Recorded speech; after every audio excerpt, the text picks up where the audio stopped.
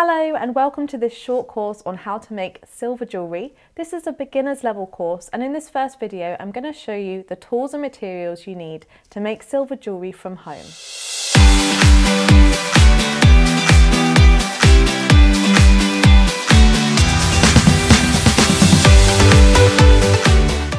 So silver jewellery is a really rewarding technique to be able to learn to do. You can make beautiful pieces for yourself or to sell, but it can be a little bit intimidating when you first start out and want to be able to do it from home. So I'm here to let you know that you can absolutely achieve this in a home studio setting or just in a corner of your house where you find some space. And I'm going to talk you through all the basic tools and materials you need. There's quite a lot that I have on the bench today, so I'm going to talk through the essentials and then also some additional items that you might want to build up to over time. So to start off with, when we're making silver jewellery, we want to be able to cut our metal. So often we start with a piece of sheet silver or some wire, and we need to be able to cut it. And in order to do that, we need a saw. So this is a jeweller's saw. Sometimes it's called a piercing saw. And you can see that it has a very fine blade in there as well. And these are used for cutting our pieces. So you'll need to make sure that you have your piercing saw and your saw blades. The saw blades come in all different sizes. So there's a 2-cut, 3-cut, 4-cut. I'd normally recommend starting with 2-cut. And you might want some 3 and 4s as well. And there are other sizes too. And the number refers to how coarse or fine the saw blade is. So we want to make sure that we have one of those. Next, we want to make sure we have a bench peg of some sort. So if you have a jeweller's bench, like I've got at the moment, they come with a peg on the front. And the jeweller's bench is something you probably want to work up to. It's a really nice piece of equipment to have, but when we're first starting out, it's not always affordable in terms of space and actually purchasing the piece of equipment. So the most important part of it to begin with is the peg. So this is my bench peg, and I've actually got 2 here that I work with. So this one comes with the bench, and what most jewellers will do is cut out a V shape in the middle of the bench. So you can just use a regular saw to cut out a V shape. Or I actually quite like having a flat one because I use it quite a lot for my sanding and my polishing. And then I have a separate bench peg at the side, which already has a pre-cut V in it. And it's also got some other little areas that I can use to support my work. So if I'm using a piece of silver, then I can place it over my peg and do my sawing, do my filing, do my polishing. And you'll see that in some of the videos that are coming up as well. When you first buy a bench peg, you will normally buy one that looks a little bit like this. So if you've got a starter kit or anything like that, you might have already seen these. And this is a clamp-on bench peg. So these are great because you can just attach them to any table. So it just kind of unscrews and you clamp it on there. And then the front bit here, you can cut your V shape out of, or you can leave it flat. It's entirely up to you, whichever is easiest for you to work with. So that's a really useful piece of kit. To be honest, you can start making without a bench peg, but as soon as you have one, you'll never want to go back because they are really useful and helpful for supporting your work. So some other pieces that are useful to have. Next up is a hand file. So here I've got a half round, or sometimes they're called D-shaped hand file. This one, if you're only getting one hand file, I'd recommend getting this one. You can also get flat ones, they're very helpful, but of course there's a flat side on this, so you can always use that. And the curved side is great for filing rings and any curved kind of concave shapes.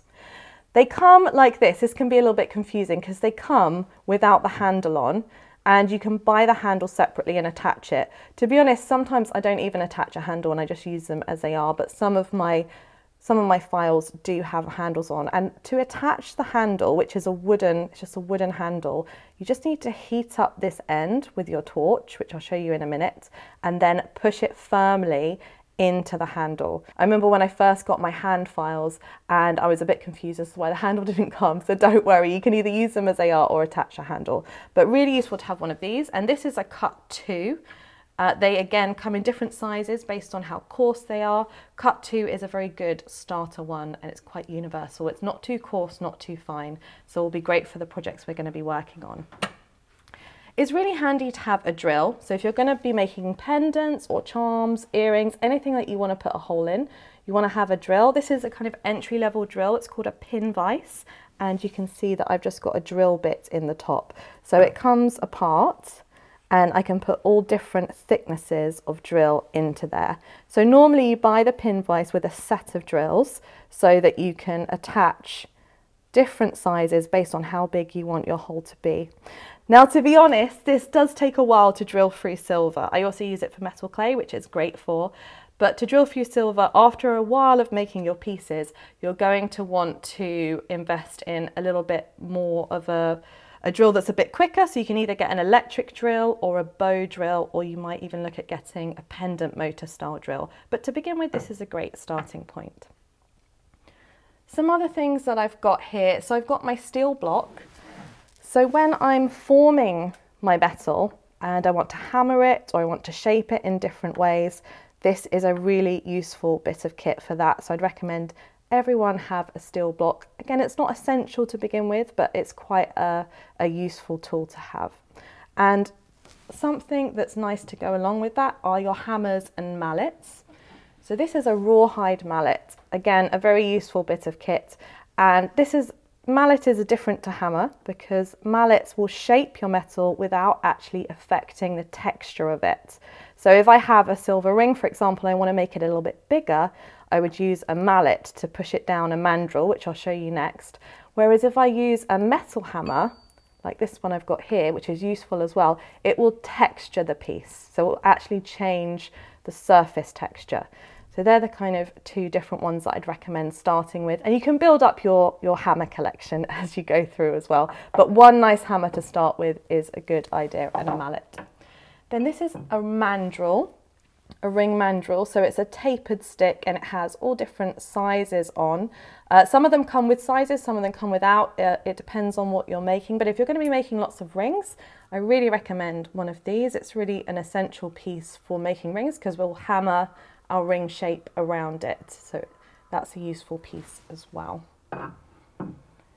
Then we talked about files, but you also probably want some needle files. So you can get a little set of needle files, and these are small, fine files. They come in different shapes and sizes, really useful for just getting into little tiny bits of jewellery or little areas, and I always have those on my bench too. This is a nice piece of kit that I really like. It's reverse action tweezers, so they come on their own and you can actually buy those on their own, and I definitely would recommend having those in your kit. Then this is an additional extra. You don't have to have this, but again, if you're making lots of rings and perhaps you want to solder stone settings onto them or solder earring posts onto earrings, then this is really helpful. It's called a third hand.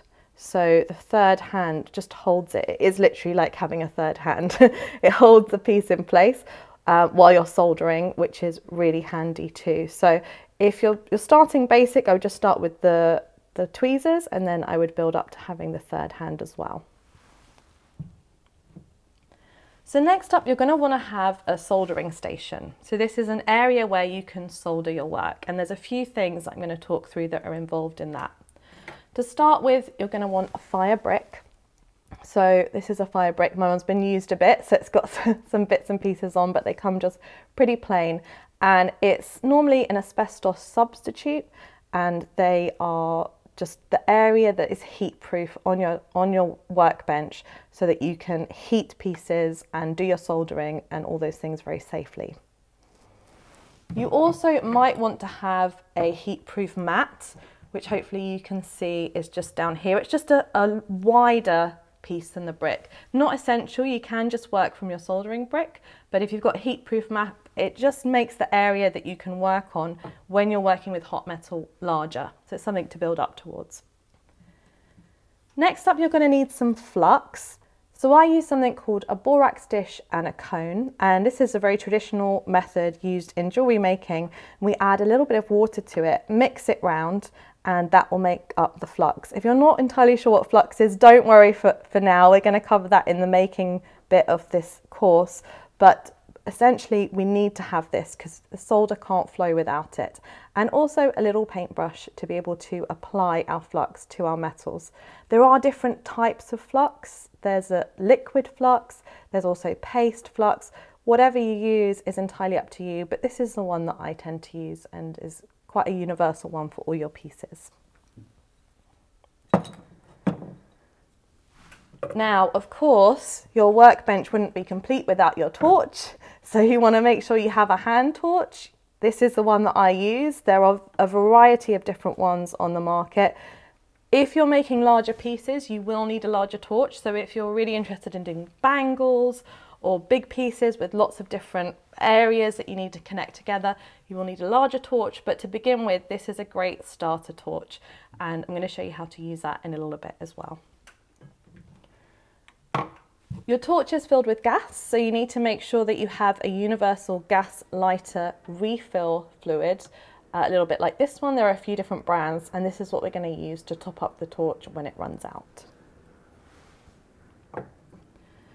Then you'll also need a solder probe. So this is just a fine kind of needle stick that we use if we want to move anything in our piece while we're soldering it or while it's hot. Obviously we don't want to use our fingers, so this is a really useful tool for that as well. Then you'll need some solder. So solder comes in 3 different grades: hard, medium and easy. I normally just keep the hard grade on my bench because that's the one that I use 90% of the time.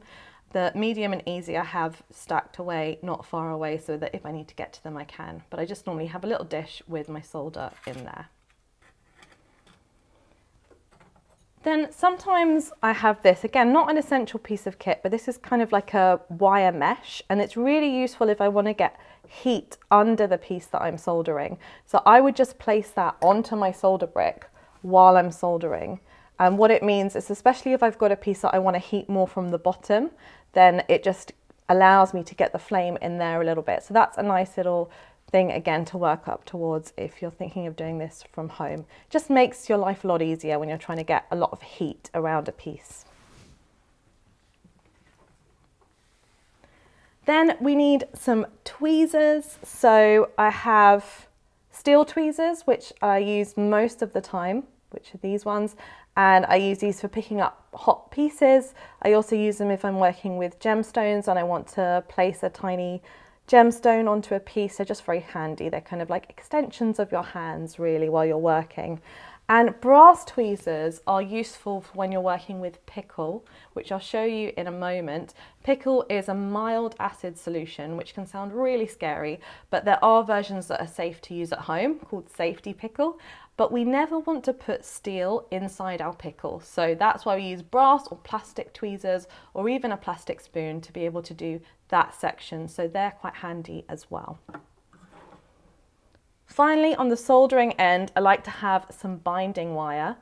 Again, not an essential, but as you build up your silversmithing and your silver jewelry making, this is going to be a useful piece of kit as well.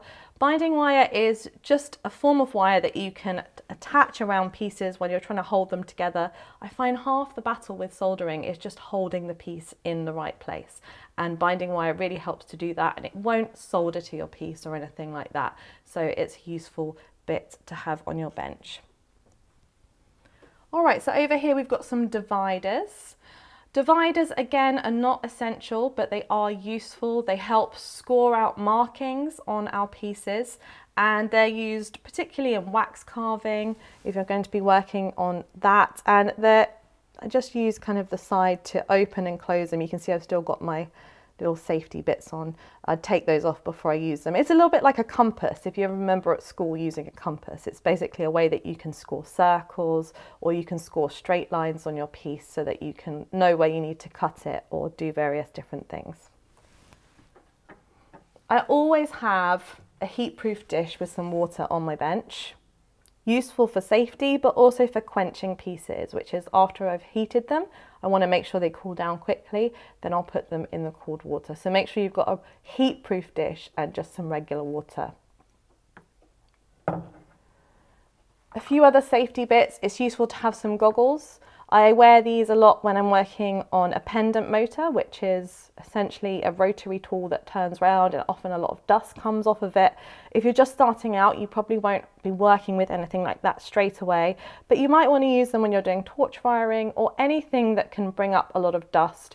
You might want to make sure you wear your goggles. To be honest, I don't wear them a lot, but they are handy to have, and when I need them, I make sure that I've got them on.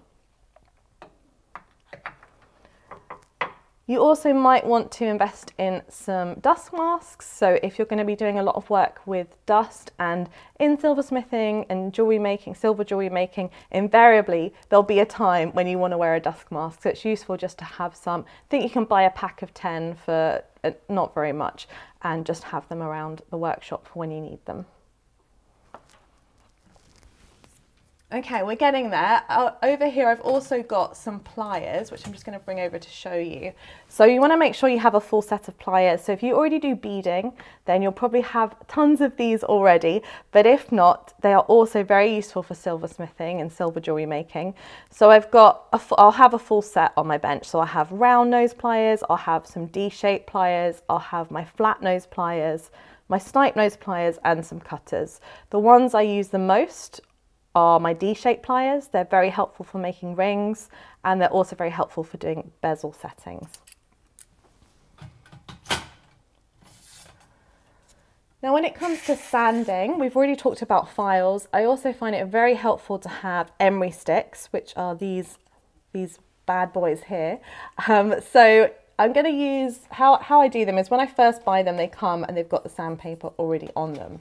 But you can also attach your own. So you can see here, I've just got a piece of sandpaper, or sometimes it's called emery paper or wet and dry. And I'm just going to place it around the stick. Then I get some masking tape.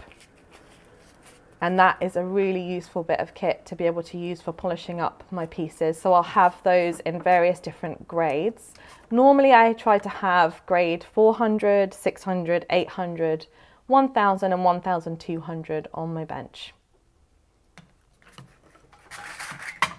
Great, so that is a rundown of what I've got on my bench currently. I'm going to clear them away and show you some other pieces as well. But just before I do, I just want to let you know that not all of this is essential. So if you're feeling like there's no way you could start with all of this, the key bits that I would say you need are your jeweler's saw, a bench peg, a file, a soldering station, and that's probably enough to get going, and perhaps a drill for drilling some holes in. Then everything else you can just gradually build up as you go along. A few other bits that I want to show you on the bench now. You will need some pickle for your jewellery making. So pickle is a mild acid solution, and I recommend using safety pickle, which comes in a pot like this, and it's called safety pickle salts.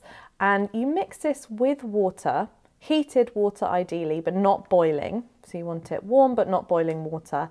And what you do is you put your jewellery into the pickle after you've soldered or heated it, and it gets rid of the kind of the black stuff that's on it. I won't go into the science behind it at the moment, we'll keep it simple, but you want to make sure that you have some pickle. And I used my pickle solution in a rice cooker, or I think they're called a crock pot if you're in the US. So this I just bought from the supermarket, it was about £15.